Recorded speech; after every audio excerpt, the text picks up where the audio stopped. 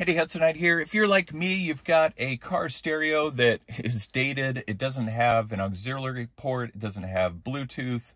So how can you play music from your phone in a car like this? Well, there's an easy solution. Product that I found on Amazon. It's the Imden wireless hands-free car kit, the C57. And this is about $20 on Amazon. I've got a link in the description if you want to check it out. Looks like it uses Bluetooth 5.0, and you can check out some of the details here on the box. I'm going to show you how to get this set up in your car and a couple thoughts on my use of it, though it's been brief as I just installed it today. But let me show you how to set it up. Here's the unit.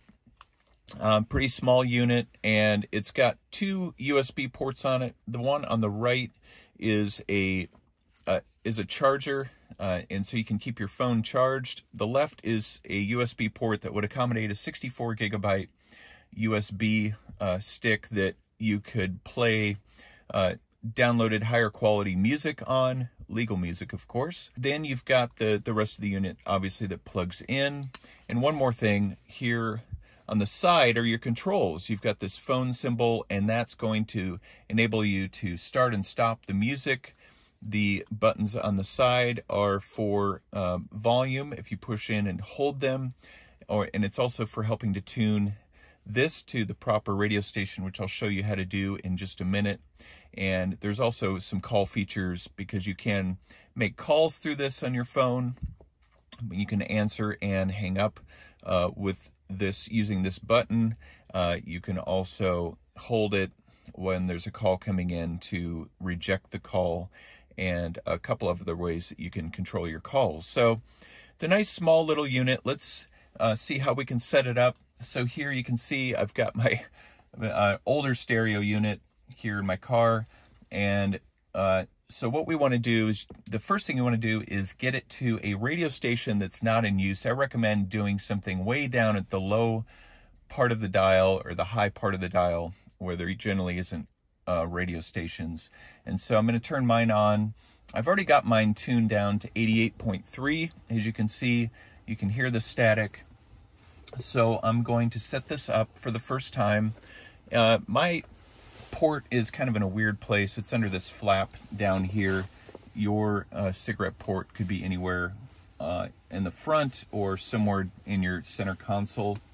So let me plug this in.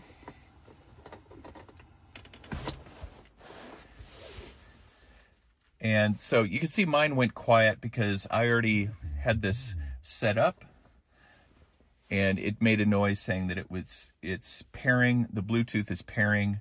One cool thing about this, I don't know if you can see it, but there is a number that says 11.9, is what it does is it shows you the voltage of your battery the first few seconds that you plug it in. So that's kind of a handy feature to know if your battery's properly charged or not. So once you have it tuned to the right radio station, and the way you do that, press and hold that call button on here, and then it'll go to, okay, so you'll see the 88.3 flashing. We can adjust that with the those arrows. Okay, there's 88.1. I want to get it to 88.3. So there, 2, 3, and that matches up with my radio. So now don't hear any background noise, which is good. So that's step one, is you want to get them synced between each other, the radio and the actual device there. Next, we want to connect it to our phone.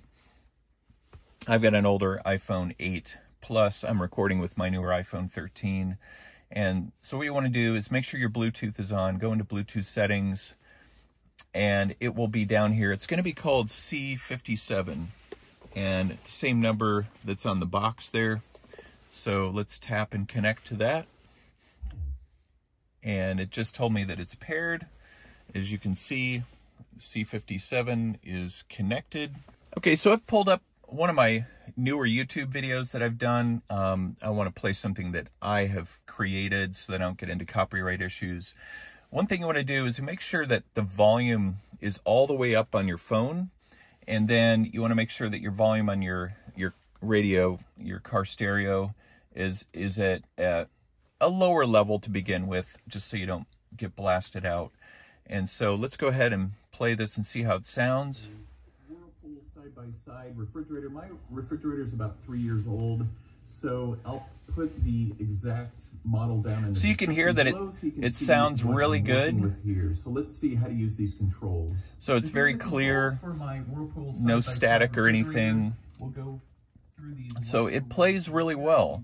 You're not going to get CD quality music playing through here. I did connect it to my Apple Music and play through, and I felt like there's good bass, but the midtones and the treble were a bit lacking. But again, it could be the limitations of my own stereo system. So let me know in the comments below if you have this, or if you end up getting it.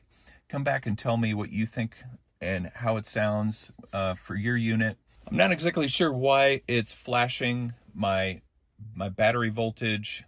If you know why, let me know in the comments below, or maybe it says in the instructions and I kind of glossed that over. Anyway, it works fine. A couple other things to realize on this is if you have it connected to your music app, or I had it connected to YouTube, and if you press this button once, it will advance to the next video or to the next song. If you stop the music on your phone, pushing this button once will start it back up again.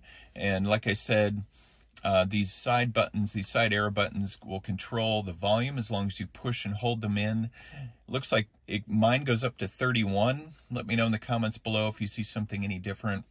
But that's my review of the Imden wireless hands-free car kit. And so I think it's a great product, a great solution for cars that don't have the auxiliary ports or the Bluetooth, and you don't want to spend hundreds of dollars to upgrade your radio to something that can accommodate Bluetooth or Apple Play, Google Play, those features. But there is a downside to this.